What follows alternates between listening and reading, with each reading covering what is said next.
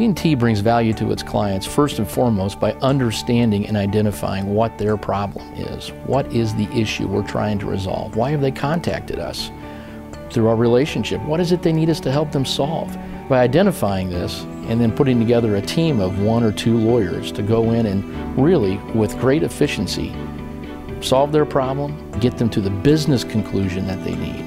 And I think at the end of the day, that's what clients are looking for. Can you solve our problem that we really have without over-lawyering it such that I have sticker shock when the bill arrives?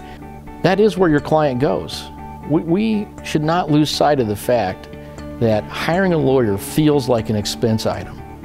How do you transition your client to thinking about they're really a revenue enhancement to their business? And that, frankly, is an issue of listening to your client, asking them, how do you make money? Tell me about your business. What keeps you up at night? And then helping them craft a solution that really enhances their revenue. I think transitioning that relationship is really becoming part of their team. And they feel very differently about somebody that hears who they want to get to know. And if you do those things, it comes back to you. I think what separates us from the crowd is we view these goals as equally worthy goals. One being to provide the best client service, be the best lawyers you can be, the best law firm, the best corporate citizen. That goal is equal to, in whatever your chosen field is, be the best business you can be. We want to be the best run law firm in our marketplace.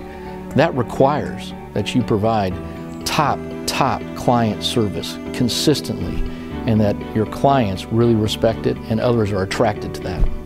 Our lateral integration program has become very well developed in the last couple years. It's been a real focus for us as our footprint has grown, as we've developed more offices. We see it's the most important thing we can do as we bring a new lawyer in another office to make sure they get out and visit the partners, the management of the firm, and the partners in their department and in other offices across our footprint. It's the best way for them to get their arms around how do I leverage the footprint of what I've come to. We have lawyers of all types of substantive skill set in all these offices.